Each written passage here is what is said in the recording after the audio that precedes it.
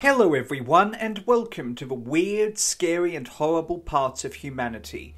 Today we are analysing Kiyoshi Ōkubo, who is widely regarded as one of Japan's worst serial killers. Ōkubo was born on the 17th of January in 1935 in what is today Takasaki City and was the third of 8 children. His eldest brother passed away shortly after his birth.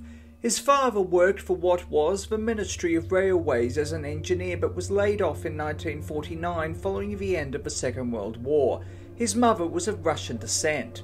His parents eventually divorced and his father remarried, with his father and Japanese stepmother having sex in front of their children.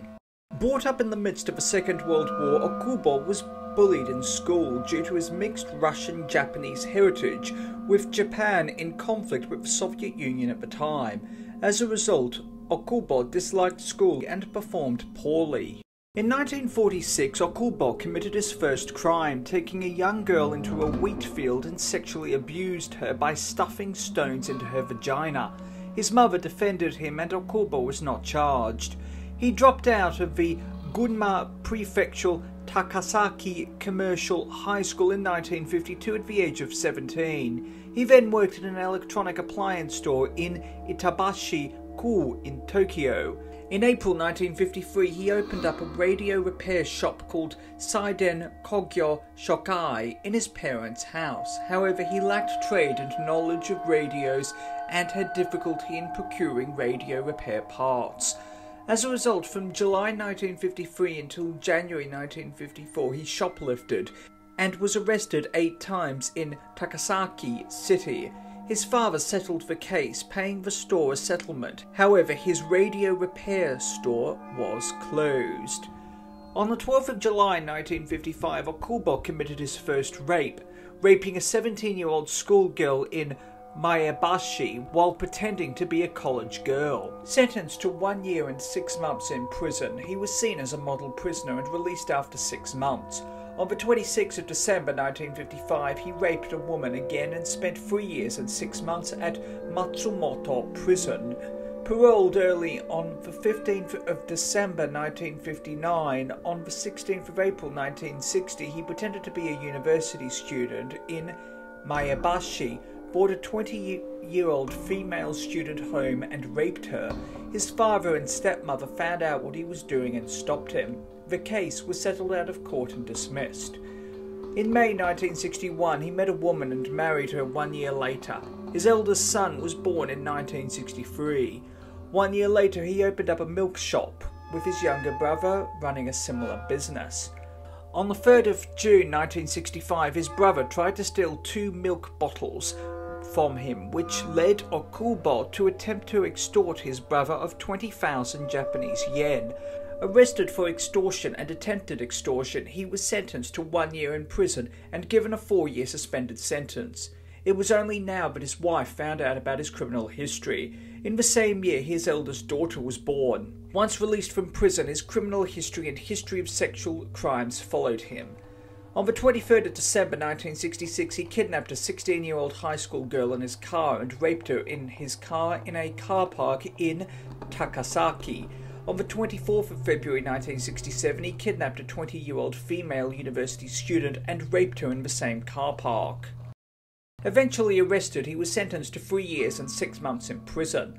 The 4-year suspension for his extortion case was cancelled and he was sentenced to an additional 4 years and 6 months in prison.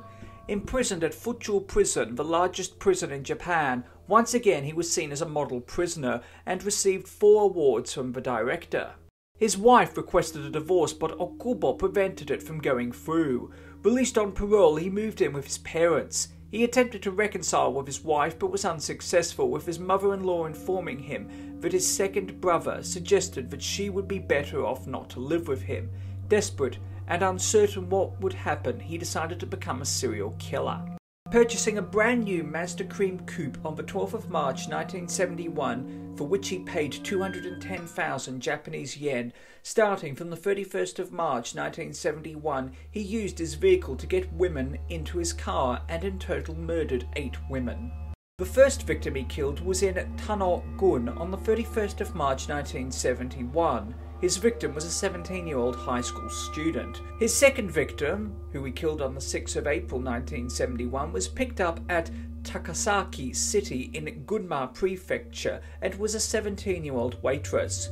On the 11th of April 1971, he forced a 20-year-old female clerk in Tomioka City into his car, raped her and injured her, but she survived. On the 17th of April 1971, he got a 19-year-old temporary prefectural office staff member into his car and killed her in Maebashi City in Gunma Prefecture. His fourth victim was killed one day later in Isaeki City in Gunma Prefecture and was a 17-year-old high school student. On the 27th of April 1971, he forced his youngest victim, a 16-year-old high school girl from Maebashi City, into his car and killed her.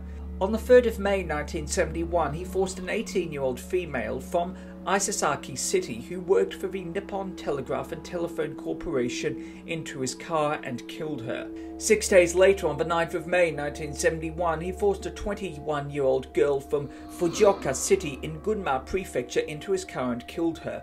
Unlike all of the other victims who he killed, she was raped. His final victim was a 21-year-old housemaid who was killed in Maebashi City one day later. Ōkubo did little to hide the victims. 4 were buried in a vacant lot adjacent to an industrial park near Takasaki City, and the other victims were discarded at rural dump sites. His second-to-last victim's brother had witnessed his sister getting into Ōkubo's car and remembered the model and number. Police were informed of this, and a full-scale search consisting of 70 police cars looked for Ōkubo on the 12th and 13th of May before arresting him on the 14th of May and charging him with 1 murder.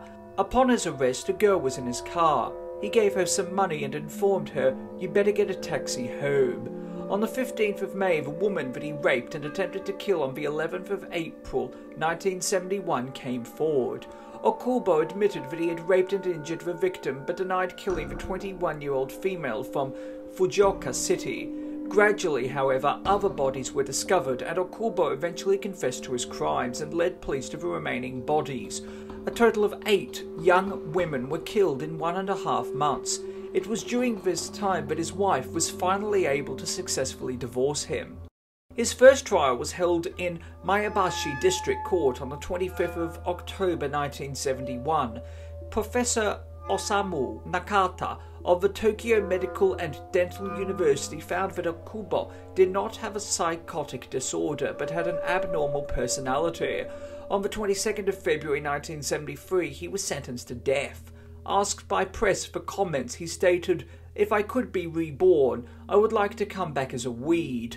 I was told by a woman I once knew that no matter how much weeds are tread on, they snap back. That's the kind of existence I would like to have in the next life." Held at Maebashi Prison, he did not appeal to the Tokyo High Court. Just 2 years and 10 months after his death sentence, he was executed at the Tokyo Detention Center on the 22nd of January 1975, 5 days after his 41st birthday. Allegedly, he was so nervous during his hanging that he could not stand up. The one-off TV drama The Crime of Kiyoshi Ōkubo was broadcast on the 29th of August 1983 on Japanese TV station TBS and reenacted the story of Ōkubo. Ōkubo was played by Japanese actor Takeshi Kitano. Thank you for watching. Please do yourself a favour and hit that subscribe button and the bell icon to inform you when new videos come out.